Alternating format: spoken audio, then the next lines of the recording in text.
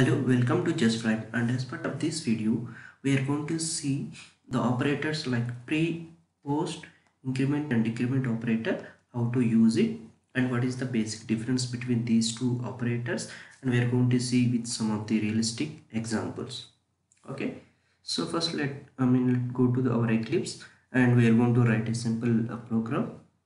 Okay, so as part of our previous videos we have already installed Eclipse in our machine, and now I'm going to open the Eclipse from my machine, which is available as a shortcut in my machine. Let me click it. So Eclipse is opening now. Launch our workspace.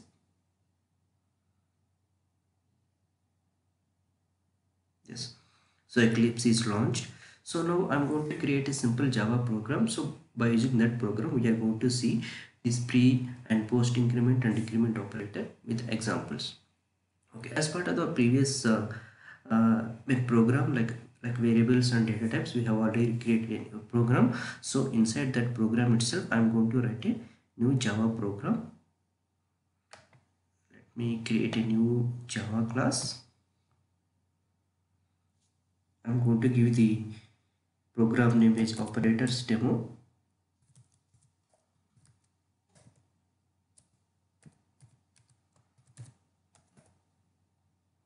Okay, and finish it. So I created a Java program name is operators demo, and the file name and class name I had given same name, so that Eclipse won't give any problem. Otherwise Eclipse will not agree to create a class name and file name, it's a different name. Okay, so now what I had to do, I had to write a simple main method. So how to write it? Public static void main, and then I need to pass the string array as an argument. String args array. Okay, so this is the basic and simple Java program we have written so far. So in this program we have already saw many times in our previous examples. Okay, now the first one we are going to see pre increment operator. So what is pre increment operator? Okay, so now I'll give an example. Let me take an integer, a data type, integer x equal to 5.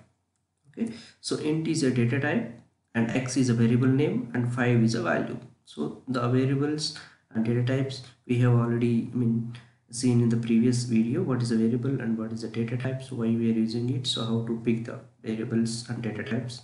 As part of the previous video we had gone through all those steps. So okay, so now I had a scenario here. If I want to increment the x value to one more, say for instance now I want to increment the value from current value to one more value, one plus actually. So that's what my requirements. So what I want to say here, I want to increment x plus 1, and the same value should be assigned to x equal to x plus 1.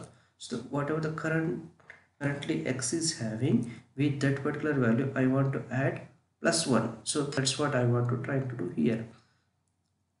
So now x will become, currently x is having 5 and I'm trying to add 1, so x will become here 6. So basically, so in Java we can able to add a comments, single line comments with the help of double slash. So if you see here, right, double slash 6 is a comment. Okay, so now if I want to see the x is what is the real value it is contained, so I need to print the x value. So how to print the value? We have to write system dot out dot print ln. So now I want to print the x value. So now let me run this program and see what is x currently is having. So to run this program and to see the output, you can see here there is a right arrow, you can directly click here and we can able to see the value is 6. So basically initially the x is containing 5, after adding plus 1 the x will become 6. Okay, so this is straightforward, we can able to do it. Now I want to make this particular statement a little bit simpler. So how to do it? Okay, now I want to execute the same statement with the help of shorthand form.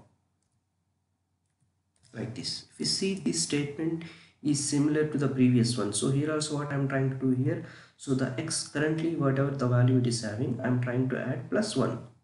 Okay, now let me run it and see the output. So here also we are getting same output, 5 + 1 6.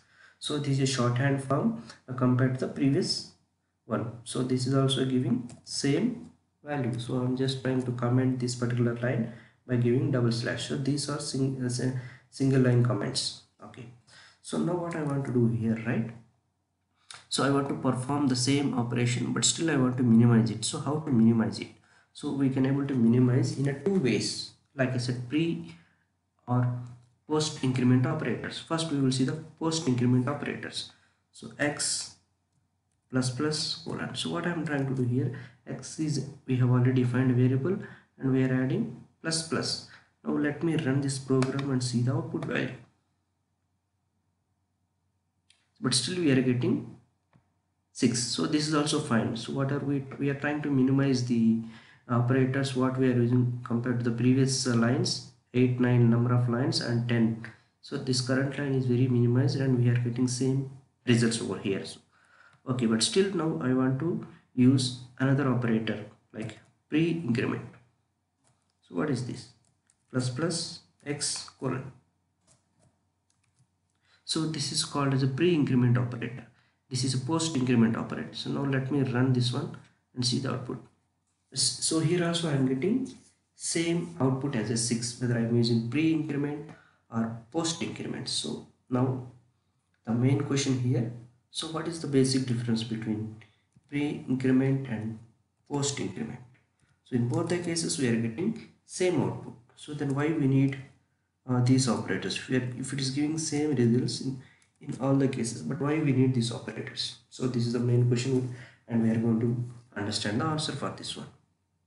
Okay, so now I'm going to give another example, or I'm going to modify the same program in a different way. So right now what I'm trying to do here, I'm trying to print the value as it is. No, I don't want to print the value as it is. I want to apply the post increment. So this is called as a post increment. So now let me run the program and see the output. So if you see here, right, so the output it is giving as a 5. Okay, now let me print the x value again. I'll just copy the same line, paste into here, and I don't want to give any operators over here. So now let me run the same program again over here.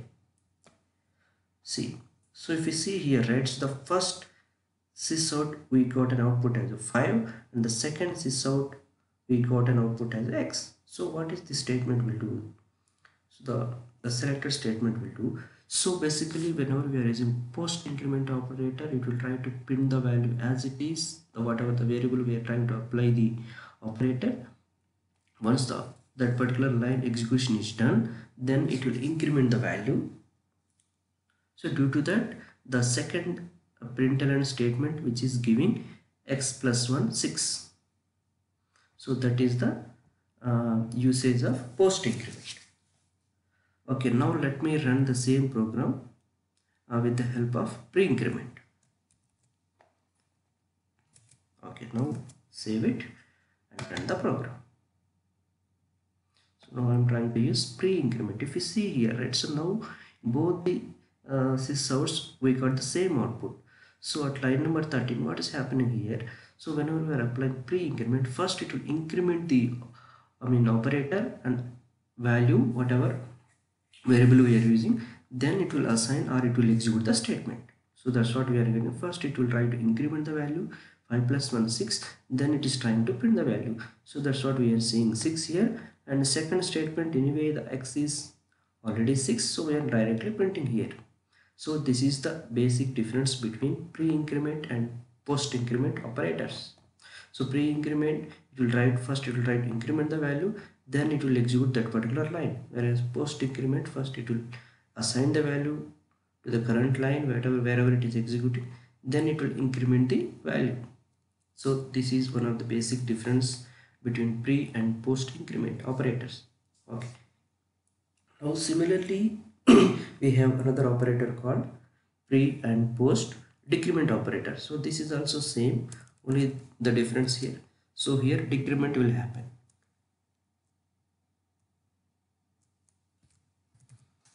So let me see some of the examples for that one as well.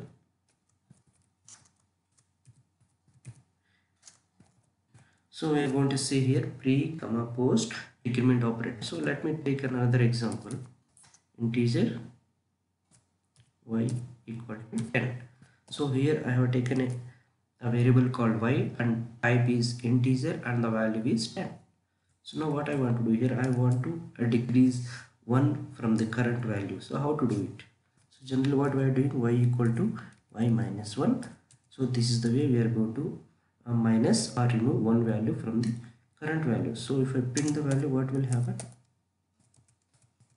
So far how we are printing the system.out.println, we are using to print the value, and every time we are trying to write system.out.println, but Eclipse will give a shortcut for you to generate this particular statement.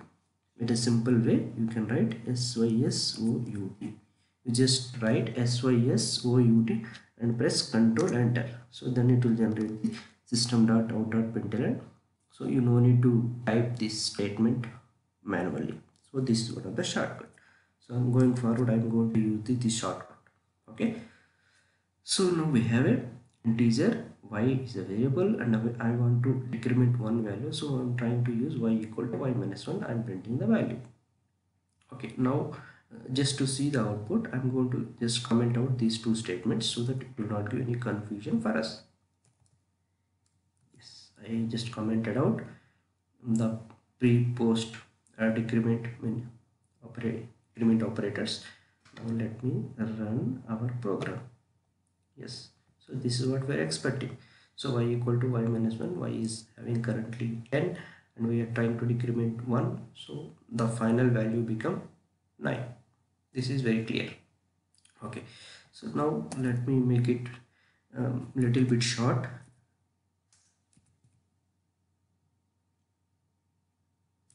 Yes, so this is a shorthand form basically. So this is also similar to the previous one, y equal to minus 1, and let me run the output and we will see the results. So here also we are getting similarly 9.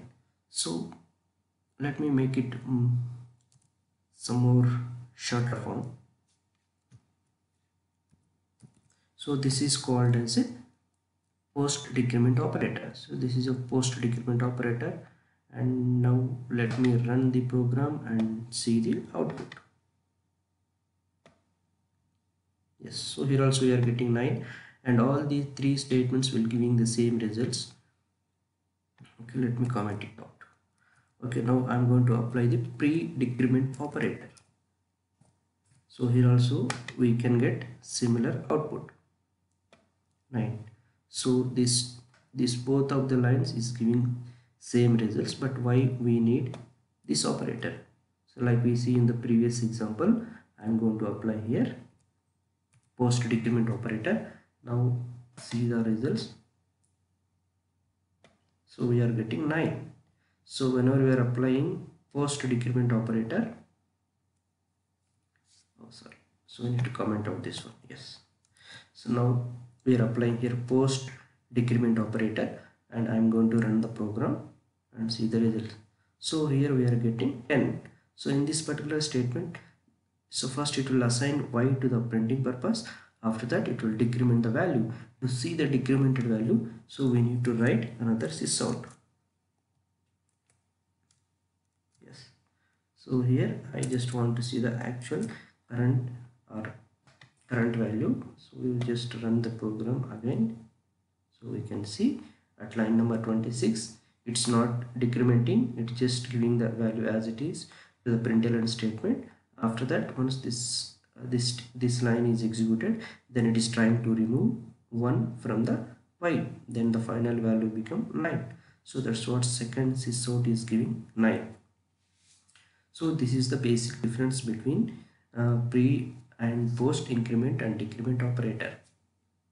Okay, now I'm going to give one more example so that it will give more sense. Okay.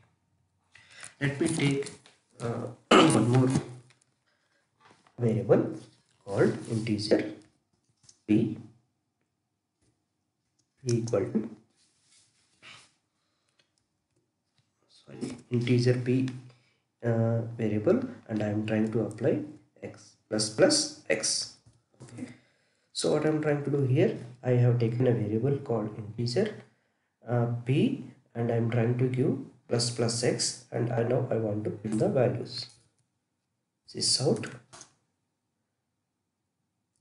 First I want to print the p value, and then I want to print x value. Okay, let's maximize this one. Okay, so first what I am trying to do here, I created a variable p of type integer, and a value I am assigning to this variable pre increment x. Okay, first what this statement will do, first it will increment the value, then it will assign to the p. So that's what line number 29 will execute. Then we are going to see the current and latest values. To see these two values, we are going to run the program and see the output. So let me minimize it. We can see the values over here. So here we are getting the output as 6 and 6. So this is very clear. So the x is currently is having value is 5, and what we are trying to do here, when we are applying pre increment operator, so it will first increment the value, then it will assign to the p. Okay, then it will come to the next line, it will print the value. So it is trying to display 5 plus 1 6, and similarly currently x is having 6 and it is printing the 6 6. So now I'm going to apply the next operator over here, post increment. Yeah, okay. Now if you run this program, what will happen, at currently at line number 29, x is having 5 and it's a post increment. So first it will assign the value to the p, after that it will increment the value to plus 1. Okay, so when you run this program, what will happen at line number 29, so the p is having currently the value is 5, and the next println will display x is 6 because this is a post increment operator. So that's what at line number 31 we can see the 5, and line number 32 we can see the 6. So this is the basic difference between pre and post increment and decrement operator. And let me run this program and show you the output. So we can get 5 and 6. Yeah, this is the basic difference between pre and post increment and decrement operator. So I hope you enjoyed the video, and if you like the video, please click the like button and subscribe the channel for more updates, and thank you.